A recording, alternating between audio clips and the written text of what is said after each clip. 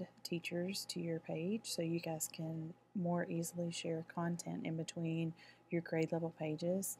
It's not limited to your grade level. If you want to also add other teachers in Norwood or even across the other STC schools, it's not countywide yet because Canvas is not countywide.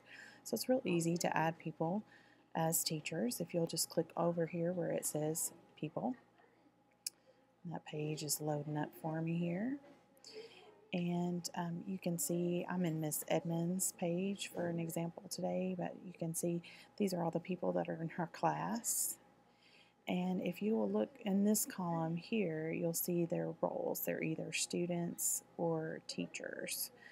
So we're going to go ahead and add a person. Right now, she has everybody in her grade level, but I'll go ahead and add a 4th grade teacher to show you guys how to do that. So we click on Add People.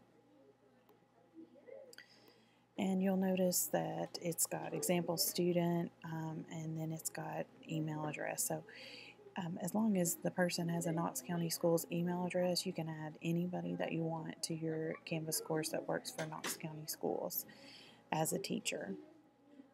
So I'm going to just type in Miss Earhart's name.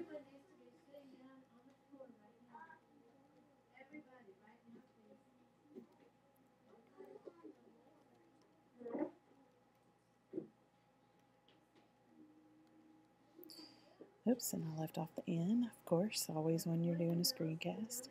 And this is the important part. You want to make sure that you select them as a teacher. They won't be able to import or export content unless they are a teacher. So she's a teacher in 5th grade. And I'm going to click the next button. And so now it says it's validated and ready to add. If you get here that it's not validated, there's something wrong with the email address. You need to double check your email address. And then add users. And it is as simple as that. Anne is now a teacher in Lee's course for 5th grade.